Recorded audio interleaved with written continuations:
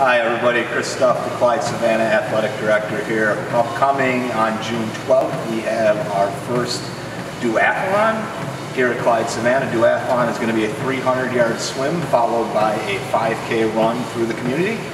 And I just want to offer a few different training, just for running, training ideas that you can use if you want to push yourself forward and compete in this event.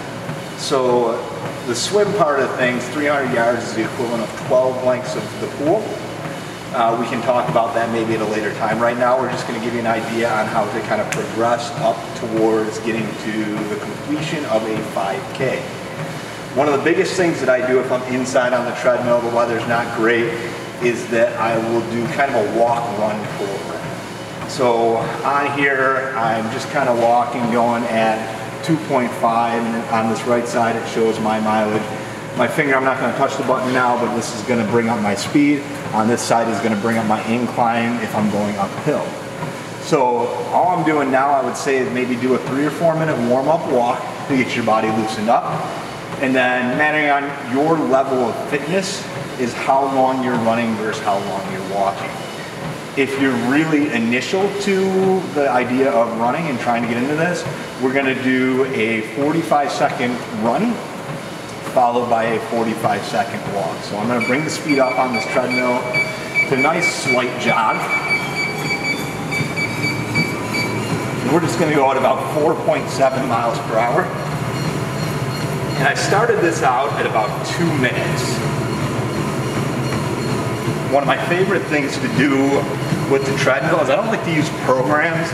I like to work with just the arrows on the left and the right side because it's easier to bring your speed up, bring your speed down, and you can be really consistent with it. So for 45 seconds, I'm just going to go through a nice little jog. I'm at 30 seconds now.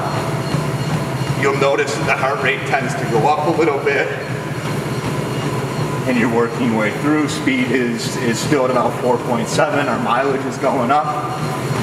And then what I'm going to do is with this arrow, kind of bring it back down to that walk pace, maybe 3.0. 45 seconds on, 45 seconds off. If you are way ahead when it comes to that progression athletically, increase your time running and decrease your time of walking. So over time, if you can go to that 45 seconds on, 45 seconds off, or minute on, minute off, then eventually you progress to maybe a minute and a half on and 30 seconds off. And then after a while, you get to the point where you can run for 3, 4, 5 straight minutes.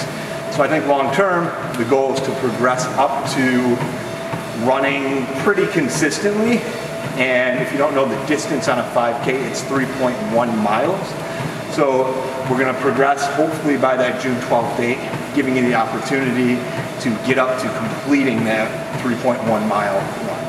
Thanks.